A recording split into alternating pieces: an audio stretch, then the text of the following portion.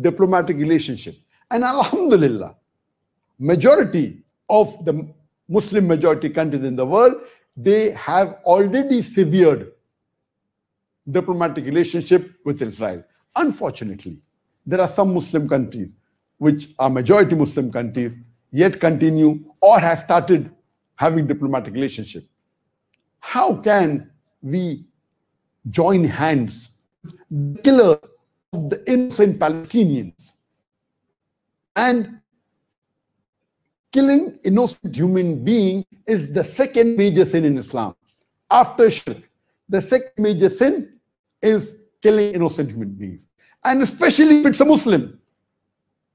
And a beloved Prophet ﷺ said, the various hadith, that the life of a believer is more sacred than the Kaaba. And imagine, hundreds of Palestinian Muslims are being killed. And what are we doing? How can we join hands with the enemies? They are not just Muslims, they are Palestinian Muslims who are doing fard kifaya on behalf of the Muslim Ummah. How can we become friends with the killers of the Muslims in Palestine? We should sever all diplomatic relationships. And on this 12th point, I would like to congratulate Kuwait. There was the news recently that in Kuwait, in the parliament, one of the member of parliament, he said in the parliament, and he wants to pass a law, he wants to see to it that the Kuwait government passes a law that anyone who supports Israel, whether in reality or whether on social media, should be imprisoned for 10 years, along with a fine of 5,000 dinar, which is about more than $15,000. And I pray to Allah subhanahu wa ta'ala that may this law be passed in Kuwait soon. And I would request all the 57 majority Muslim countries in the world that they too should pass such law. They should pass such a law that anyone who supports Israel on ground, in reality, or on the social media should be present. If not 10 years, at least keep 5 years. See to it that imprison, make it a law. I know many people are afraid that Israel is supported by superpowers. We fail to realize that we have Allah with us. Allah supports us. And Allah subhanahu wa ta'ala is always with the believers. Unfortunately, as the hadith of the Prophet ﷺ, that a time will come where Muslims will be in large numbers like froth, but they'll be powerless. They'll be just like froth. The numbers are large. The 13th point, that all the Muslims in the world, we should unite. All the countries in the world, we should unite.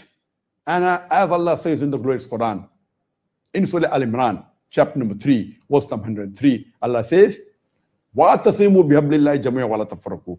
Hold strongly all together to the rope of Allah. That the glorious Quran and Hadith will be not divided. We Muslims should be united. The number one uniting factor for the Muslims is the glorious Quran and the Sahih Hadith. Today, the scenario that we have, another important point for all the Muslims in the world to unite, irrespective whichever thought you belong to, whichever school you belong to, whichever country you belong to, is the Palestinian cause. Because Masjid al-Aqsa is important to each and every Muslim in the world, irrespective whether you're living in Saudi Arabia or Malaysia or India or Pakistan or Turkey, anywhere. Masjid al-Aqsa is very important to every Muslim. If this cause of the Palestinian issue, where they are being mercilessly killed in this 11 days war, innocent Palestinians were killed, civilians were targeted, civilian buildings were targeted by jet planes, by bombs, and more than 250 Palestinians were killed, of which 66 were children. And what is the world doing? Yes, there has been a cry, there has been an objection, but I feel it should be much more. The Muslims united. I'm happy to know that in the news 2 days before, that in the Southeast Asia, Malaysia, Indonesia, and Brunei, the heads of states of all these three countries, they signed a memorandum and they gave to the UNA against Israel.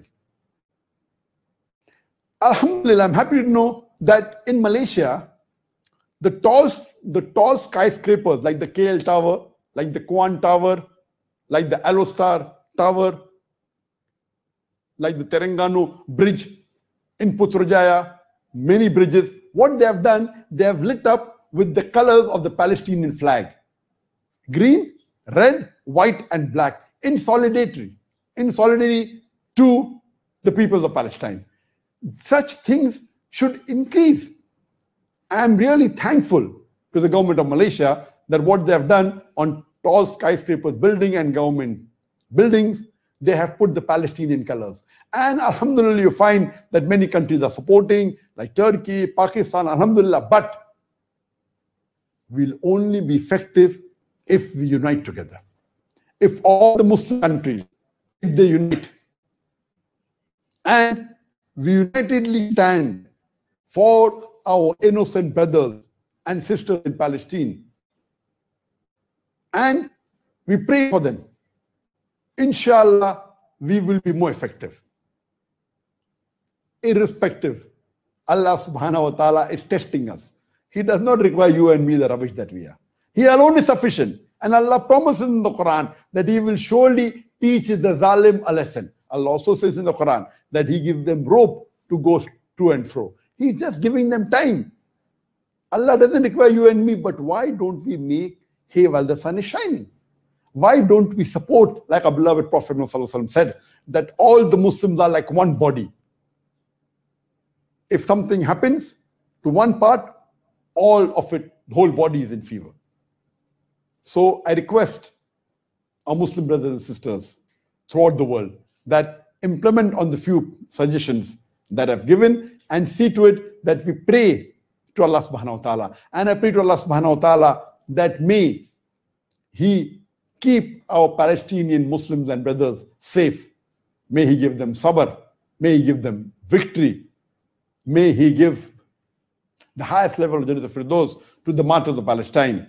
And we'd like to thank from the bottom of the heart each and every Muslim. I thank on behalf of the Muslim Ummah to the Palestinians for doing a Fardh Kifaya, for protecting the third holiest site of the Muslims. We thank you and we pray to Allah subhanahu wa ta'ala that may He reward all the Palestinians, inshallah, with Jannat al-Firdaus. Jazakumullah khairan, Dr. Zakir Naik. May Allah bless you, your family, protect you wherever you are, and make you strong and aid you and support you. SubhanAllah, beautiful words by Dr. Zakir Naik. We'd like to thank you.